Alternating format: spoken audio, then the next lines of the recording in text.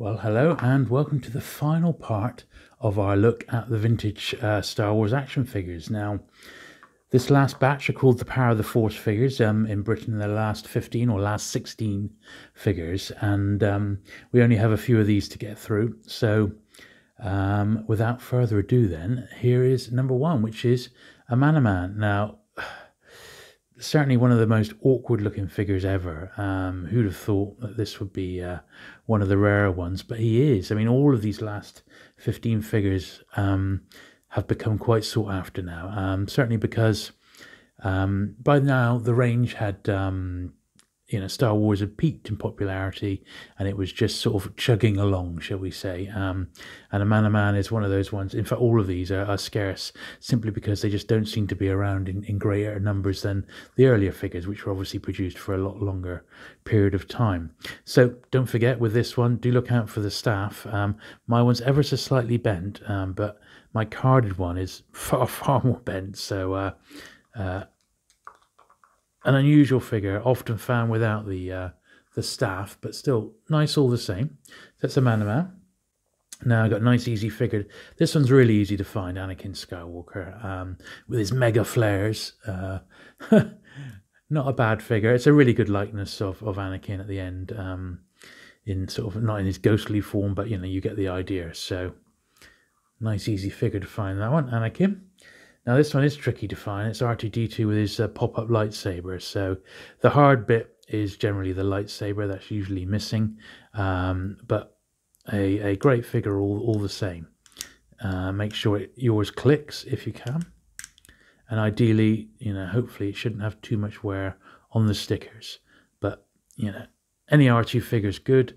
This one is perhaps the best that they did, in my opinion. Now, fantastic figure. I absolutely love this one, which is the A-Wing pilot. You might notice that I've got a little bit of blue tack just to keep their weapons in. These later figures never seem to hold their weapons too good. I absolutely love the A-Wing. I actually wish I had the toy. It's one I never got, and I never got one, when you could actually afford one. But there's the A-Wing pilot. He's a cracking figure, that. Absolutely fantastic. Far prefer that one to the much more common B-Wing pilot. Then we've got Barada, one of those ones on Jabba's sail barge. Never been a huge fan of these figures, but it is what it is, I suppose. This particular one, you see how the plastic's aged there and yellowed, so I'm going to have to try and find a better one of that if I get the opportunity. Thankfully, he's not too expensive, unlike this little fella, our EV99. Very expensive to find, often found with a missing limb or two. A cracking figure, obviously absolutely essential to the range if you're a loose collector. And yeah, it's a great figure, but often found damaged or bent because of his sheer size. CV99. Then we got Han Solo in Carbonite. So the famous scene with Han encased in Carbonite in Jabba's throne room. The actual figure fits nicely into the back there. Might save you a bit of space in your display case. But a nice little figure, that. The Han Solo. Will he stand up? There we go. Brilliant. So it's Han Solo. Now the next one is the Imperial Dignitary. Now this can be a tough figure to find. I remember looking for a long time to find one without a little dot missing on the end of his nose. And you can see this one's absolutely perfect. Once again, he's got the mega Return of the Jedi flares. But yeah, nice figure, that. But very tough to find without that little dink on his nose. It took me ages to find one in perfect condition. Next one, perhaps one of my, it probably is my favourite of all the Imperial characters, and that's the Imperial Gunner. Now, once again, he's got that very tiny little rifle. What a well-designed figure this is. Really fantastic.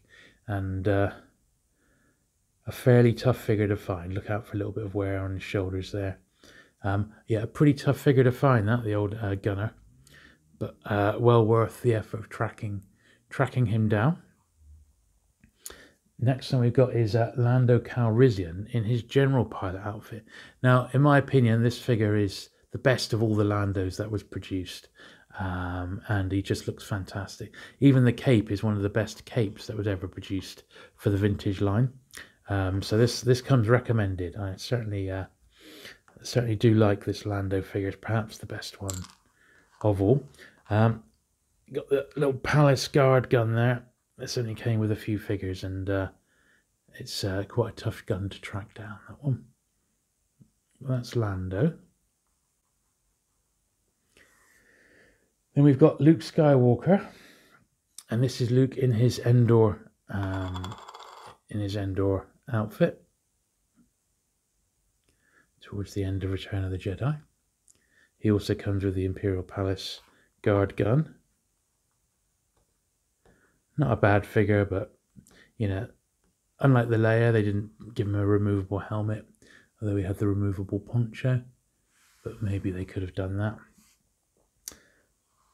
Next, fantastic figure, Luke in his Stormtrooper disguise. Certainly one of the best, if not the best, Luke figures, perhaps even better than the Luke Farm Boy. Phenomenal figure. Just a shame they never did Han in his Stormtrooper disguise as well. But what a fantastic figure that one is. Then we've got a couple of Ewoks. We've got Romba. Well, you know my feeling about the Ewoks. They are what they are. I'm not going to dwell, but these last little bits, the Romba's hat and his cane and that, these can be really scarce little items to find and extremely annoying for collectors trying to finish their runs. This is Lumat. Lumat's got a very particular bow, which is also super rare. So you might have an issue with these. And then very finally, the most, I guess, famous of all the last Power of the Force figures is Yak Face. And here he is in all his glory. Fun little figure, but I think a little bit overrated. But hey, who am I to say? Who am I to say? So there we are. That concludes our look at these last 16 Power of the Force Star Wars figures. I hope you've enjoyed going through the series as much as I have. Please don't forget, do leave this video a thumbs up if you liked it, and subscribe if you're not already for regular Star Wars content. I'm having unboxing every other Friday, and on the other Fridays I'm going to be doing just general vintage Star Wars content such as this. So thank you very much, and I'll see you soon. Bye.